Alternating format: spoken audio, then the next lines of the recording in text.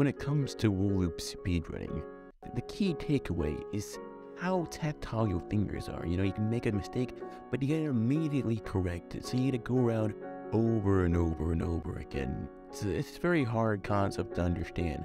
Most people nowadays, they go for the under-over approach, but I go for the over-under. It saves you about a millisecond on reruns, but a half a second on mid-rolls. Now, so when you do a half turn, quarter turn, and you go into a half turn brace, you really want to focus on the string optimization, or what real speedrunners call it, the STWD. You know, of course, that's standing for, you know, something that's very important. Now, the trick always is to go long form over short form. You know what I mean is, when you fix your mouse, you really want to make sure that you don't cut it off. Now, if you do cut it off, the most important thing is to always get back up and keep resuming. As you see here, I made a mistake. Oh, again, I made a mistake right there. I mean, if I didn't make the mistake, I could have shaved like at least 0.5 seconds off my time. Now, as we go closer, you know, so we go for a half turn, full turn, a quarter back, nickel back. And gosh, you know, man, now I'm looking at the, you know, like I could really be saving some time here, but, you know, going for a full circle turn, you really get to see the technique. You know, it's really hard nowadays in Wooloop speedrunning. This is called the hold down versus the let go approach. Okay, the hold down approach is where you hold down your finger during the duration of the yarn throw. This can be seen in the top speedrunners in the community, like what's his name? God, what the frick's his name? His name's Paint Man. Yes, Paint Man, the obvious Mr. Paint Man, so prestigious in his Wooloop speedrunning achievements. I'm pretty sure he finished the ship in under 2 minutes. Unprecedented feat. I'm on 15 minutes on this ship. Okay, so now when you go for the underhand over the overhand approach, what you really want to do is when you hold down the button to make sure your string is still active. Now, by doing that, you're just guaranteeing that your string's active 100% of the time. That saves you about 0.2 seconds, 0.2 milliseconds, and that's actually about 0.2 milliseconds. But now, if you really want to save some time, not save time, but it's such a more comfortable position. Top speedrunners like Gargantuan, and he loves to not hold down his finger because he's not really good at the speedrun, and if you do there's so many categories for Wooloop speedruns that many people tend not to hold it down, even for the time, even for the barely insignificant time increase. But you usually hold it down just to shave off a few milliseconds.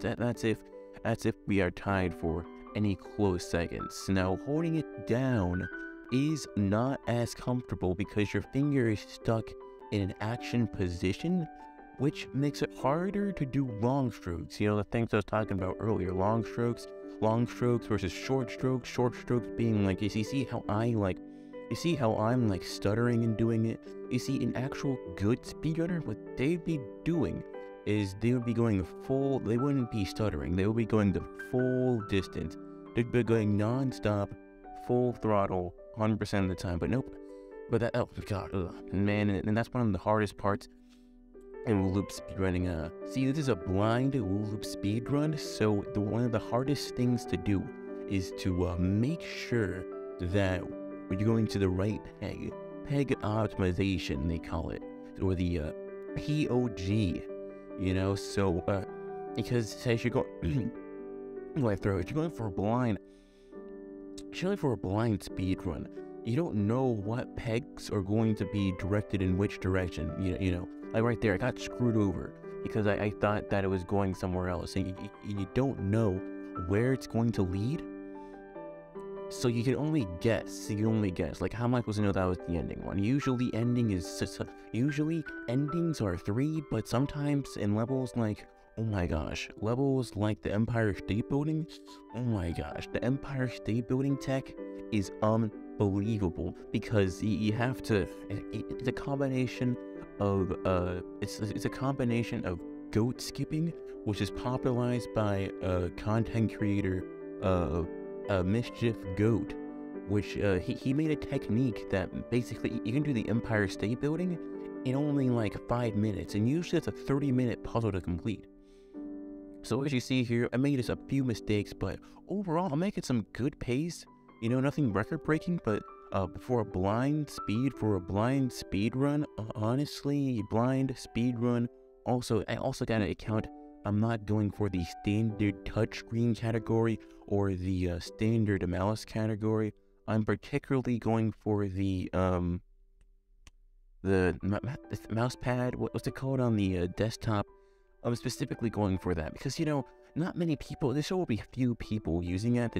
The move pad. God, I forgot the thing. The pad on the computer's called. But so many few speedrunners want to challenge themselves, and I'm always a firm believer that if you're not challenging yourself, you're not really going to your fullest potential.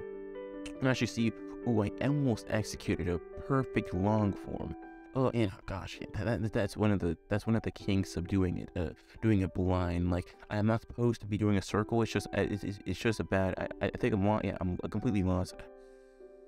Well, I lost so much time right there because trackpad meta is really trackpad meta really is just holding it down because you want to control your finger. You want to control your finger completely. Because if you're not controlling your finger, you can't switch from short to long form. Now, if we want to do something like the Manhattan Goat Skip, I'm pretty sure we can do a combination of touchscreen and drag pad. Because doing a combination of drag pad and touchscreen, you can really, it's holding it. You get the consistent hold down of the touchpad, but you get the movement of long.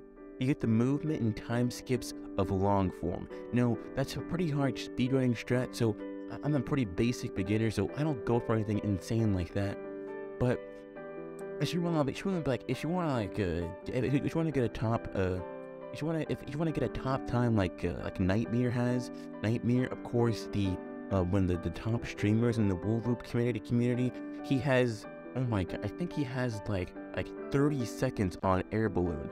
And dude, my air balloon time's like 5 minutes. I don't even know. I watched his replay, and it's insane how he optimizes the clown skip with the long form touchscreen.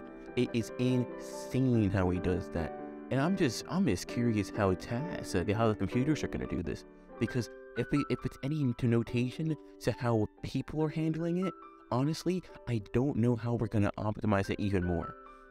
Now, I was looking at the Jolly Clown, and the Jolly Clown, he was in his stream today. He did a few skips, a combination of the combination of the White House and the Pyramid of Giza. But I don't know. I think it's just too loose to say. It's too loose to say where and how the skips are going to be optimized. Because, for example, if you're doing a pineapple blind trackpad run.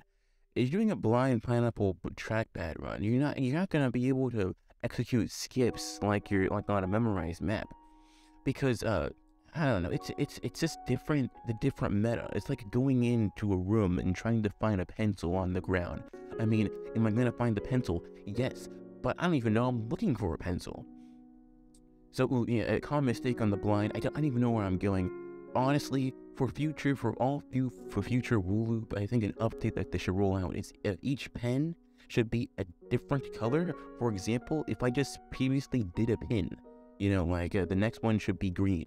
So it's easier to tell on maps like this. And this is a smaller map compared to the globe map. The globe map, obviously one of the biggest maps. I don't know. You can't really go loosey-goosey on the skips here. And you see, perfect. Oh. That was almost. That was an almost perfect long form skip. I'm just kind of disappointed. I could have showed everyone the long skip, because long skip, the long form. That's all. Long form, short form is the key defining parts of the meta right now. Because sure, you can make up time with long form, but you can do way easier curl skips. Curl skips, oh yeah, of course, curl skips being when you have to curl like that, when you have to curl your string around a peg. It's easier to do it short because you're already automatically adjusting for the distance. And you do it long, you have to adjust. It takes more time. And Wooloop speedrunning is all about precision and timing. It's an effort stroking, like right there, boom. Just because I did a long stroke right there, but since I did a long stroke, I since I did a long stroke, I couldn't possibly know that I should have gone for a short stroke. However, I'm almost got and also right there, and it's under versus over. You know, it's just hard to tell on these new maps, the Wooloop speedrunning meta. It's hard to see. I can't wait to look at the more community support. I think I'm almost done. Like, what is this, my last color? I have to think. I think I gotta finish at the top. Oh, like right there. It's right there. That's the perfect situation to go for a short-term skip.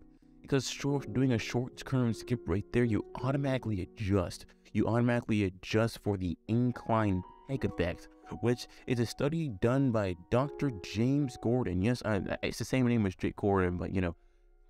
And right there, perfect. It said X. Oh my gosh. Oh yeah. Oh my god. I forgot about the cheese kernel. Cheese kernel. He did this fantastic thing called the failure nudging. So you saw like previously failure nudging where it said it was negative, but even though it was like red, I still got it.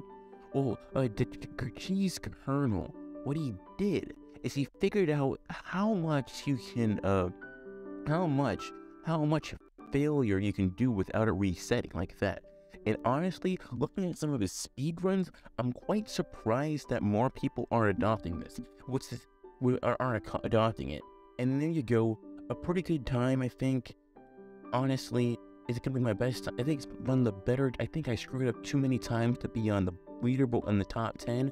But honestly, I'm just proud of what I did.